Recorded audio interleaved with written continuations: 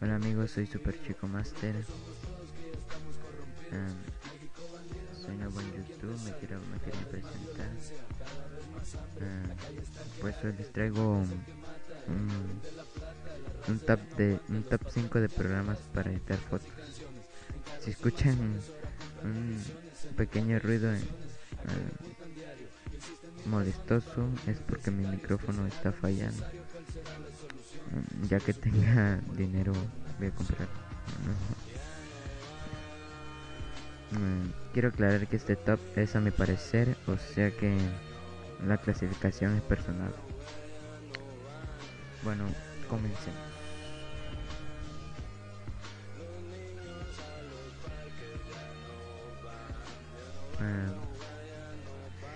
El puesto número 1 se lo di a Pixomatic. Este es un muy buen editor, casi no pesa mucho, guarda las imágenes en formato JPG, que es compatible con la mayoría de los dispositivos móviles y pues ordenadores, compatible con todo.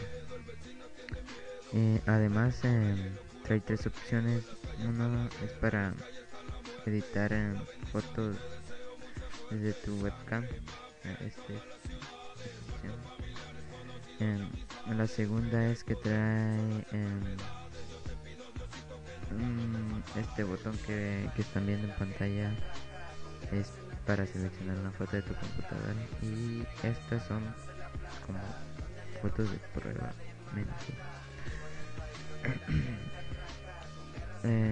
Pues es un muy buen editor, como ya lo dije, por eso se ha ganado este puesto. Casi no da fallas.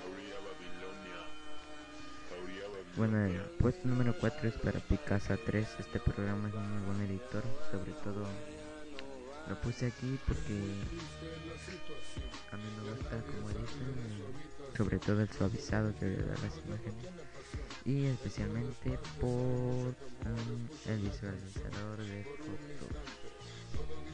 Como pueden ver en pantalla,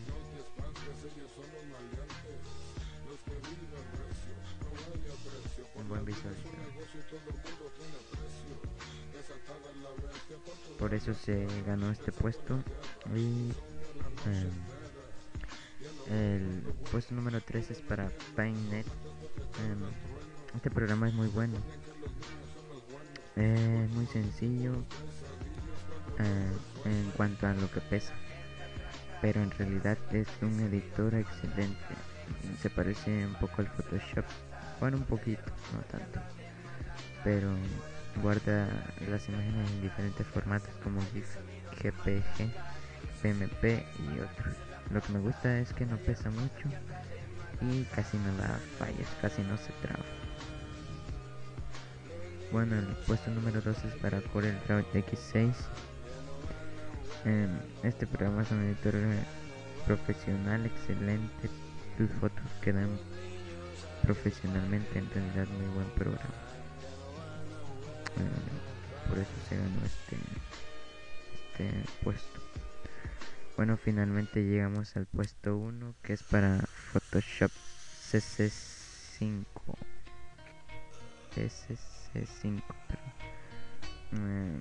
Un excelente programa, lo puse en número 1 porque es un poco más entendible que el CorelDRAW. Siguiendo tu lógica aprenderás rápidamente a editar tus fotos o crear logos. Además, este programa es el más mencionado, bueno, el más reconocido, bueno, en lo que yo he escuchado, el más reconocido que el CorelDRAW. Y pues yo tengo la versión S5, pero la C6 es la mejor. Bueno, eso es lo que escuché, que trae más herramientas, es mejor. Bueno amigos, es todo. Espero que les haya servido. Recuerden, apenas estoy comenzando. suscríbanse, denle manito arriba. En la descripción del video dejaré algunos links de los primeros 3 editores que les mencioné. Ya los el segundo y primer lugar los pueden encontrar en su página oficial. Dejaré mi Facebook y mi Twitter para que me manden mensajes de qué videos quieren que suba o también dudas sobre programas o en alguien que les pueda ayudar. Espero que les sirva y pues hasta la próxima.